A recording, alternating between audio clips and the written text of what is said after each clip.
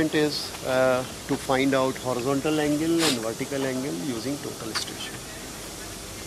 So as we know that total station is a modern equipment, it is a combination of light, level, tape. So because it gives you everything with the press of the button. So in this particular exercise you have to do the same procedure. You have to center this instrument, you have to level with the help of the foot screws, and then you have to carry out the focusing work. So what you focus here, suppose I want to find out the vertical angle between A and B. A is this point and B is the point where I am keeping the prism. So this is a prism, and the function of this prism is that the instrument will send infrared beam to this prism and it will reflect back. So I have to bisect my telescopic tube toward this prism, and infrared beam will strike and return back. So the instrument will record basically the phase difference, time travel, and it will give me distance, it will give me elevation, it will give me horizontal angle, it will give me vertical angle. So today in the exercise we are only focusing on horizontal angle and vertical angle. So normally what we do is we keep the height of the prism equal to the height of the total station, so that we don't have to add one and subtract another one. In the formula it will be automatically cancelled. So here we keep the prism, we can increase the height with the help of the clutch here, and when we are holding this particular prism at point B, there is a bubble tube.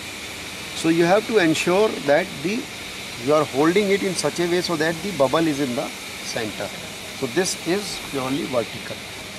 So at point B now, we have to keep at point B, and between A and B we can find out what is the vertical angle. We can also find out with reference to some line what is the included horizontal angle. So this exercise you have to do. So what you are going to do is that you are going to bisect this one and prism through the telescopic tube. So once you bisect the prism, then you have to press these functional keys. So when you are pressing these functional key, you can see here H, Z and V. Horizontal angle and vertical angle you can directly determine. So you don't have to record anything here, you can store all the values. So once you finish the horizontal and vertical angle at point B, now you can move to another point C. So you can move to another point C and you have to do the same thing again. Then you have to move to the point D, you have to find out the horizontal angle and vertical angle of various points.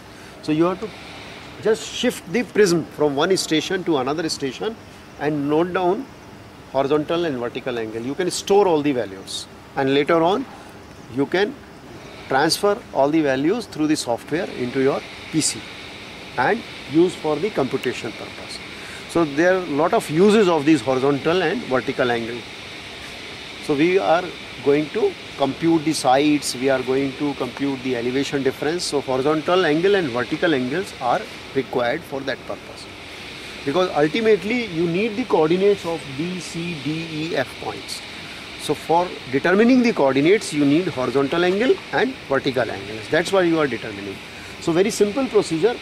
You have to aim the target, and target is your prism, and then using these functional key you determine the elevation values. What are the elevation values? You can determine that horizontal angle and vertical angle you can determine directly from the display. Okay, so exercise is clear.